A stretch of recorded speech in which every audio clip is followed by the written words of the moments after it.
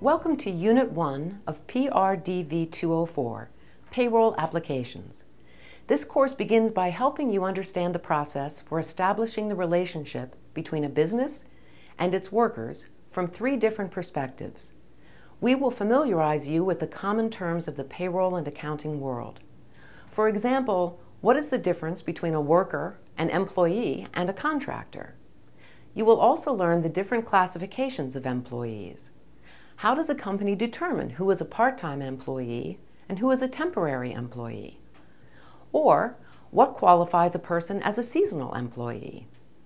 This unit will also touch on minimum wage and overpay regulations as stipulated by federal and state law. This unit should take you approximately 3 hours to complete. Remember to take notes, and I'll see you at the beginning of Unit 2.